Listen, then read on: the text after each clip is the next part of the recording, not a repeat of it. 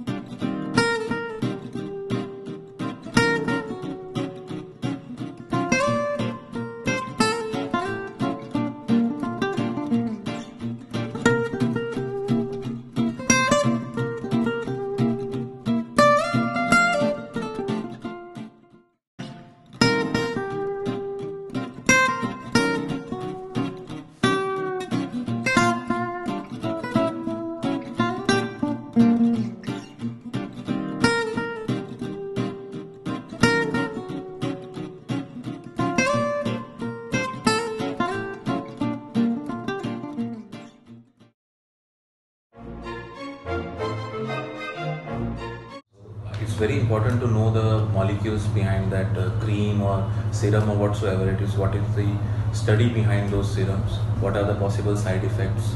How frequently we should use it? So I always study those first and then I start prescribing that product.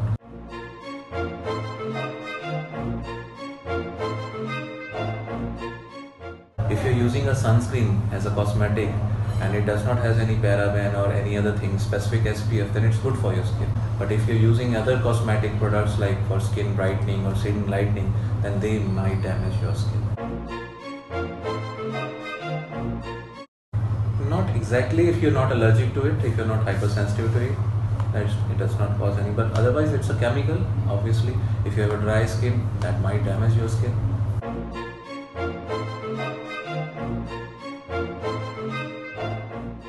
I don't think money is the issue here. When we talk about the more expensive brands, I think they are spending such amount of money on the research and development of that product that the quality is assured. So that's why they are charging more.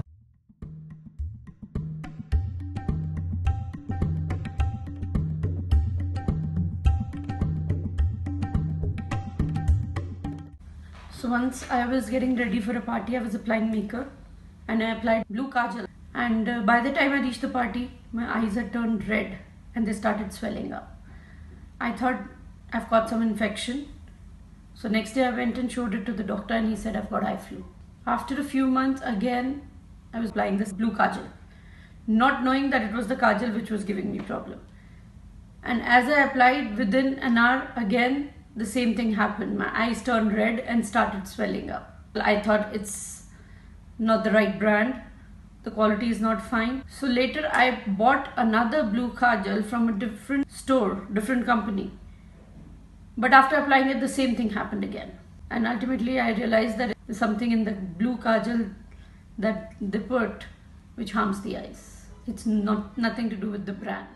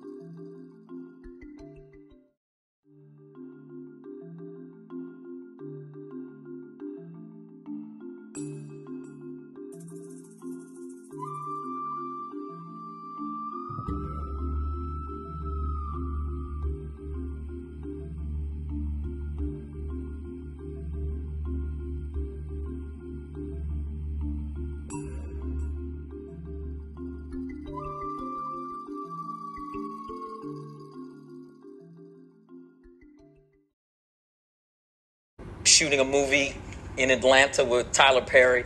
And I woke up one morning, I couldn't swallow. And I knew I wasn't sick. And so I called a buddy of mine who was a doctor in Atlanta. And I said, I think something's wrong. And I'm not sure what. He said, come on in. Next thing I know, later that afternoon, I'm sitting on a table with 16 needles sticking into my neck with ultrasound guiding them, extracting fluid. I come back a week later, they tell me you have cancer.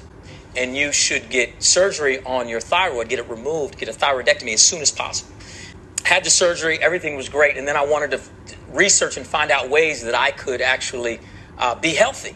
What I started to find is that what we put on our skin, our skin is our largest organ in our body. Absolutely. And what we put on our skin, we absorb into our system. Our liver has to detoxify it and deal with it. And I found that 98% of the products have aluminum in them, have petroleum, which is oil, have parabens, which is preservatives, that affect your endocrine system. Your liver has to deal with all of this. And if your liver is so weighed down dealing with all these things you're putting in it, then it can't detoxify.